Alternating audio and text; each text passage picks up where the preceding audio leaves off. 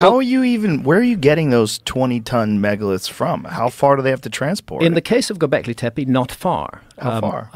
Hundreds of meters. I've stood on top of one megalith that they partially cut out of the bedrock with the T-shape, but then they found a fault in it and they left it there. Oh. It would have been a 30-ton megalith. They clearly intended to release it from the bedrock, but it had a fault, so they left it alone. The quarries, the issue of the quarries for the rock at Gobekli Tepe is not too big a problem. But the transportation of those? Even the transportation, you get enough people working together, and they can move large stones. That's not in dispute. But that's where the question comes. How do you get enough people together? How do you have the organizational skills? Where do you have the mindset that plans something like this at the beginning? And that is the problem that is not answered in the case of Gobekli Tepe. That happening suddenly. And what were they using for tools? They're supposed to have just been using stone. There's not supposed to have been any metals at that period. Not even brass? Not even brass, not even copper.